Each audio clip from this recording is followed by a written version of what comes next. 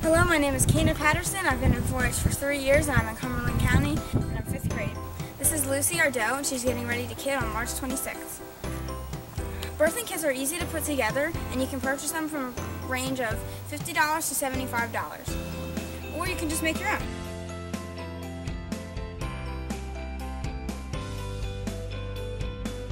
Here are some things that you need in your kidding kit.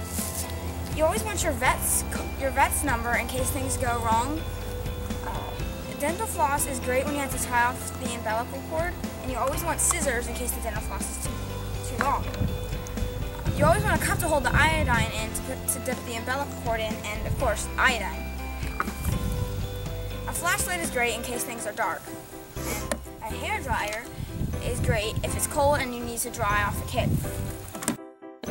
The probiotics are for the kid and to give the kid good bacteria in the rumen.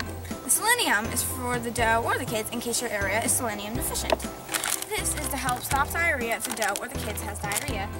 And this is for the doe in case it has a rough delivery. The colostrum is for the kids in case the nursing goes wrong.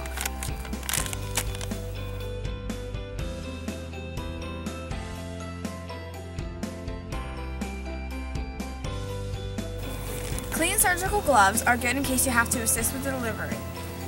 And in case you do have to assist with delivery or turn a kid, it's always good to give the doe a shot of penicillin afterwards to prevent any infection. The Clorox are good in case your hands get messy and you need to clean them, and paper towels always make cleanup go easier. Puppy training pads are good in case you have to clean up any messes, and garbage bags just make everything go easier.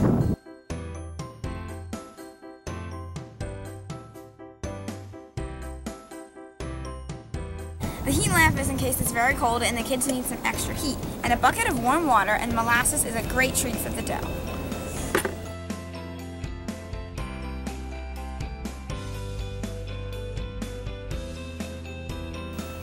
Happy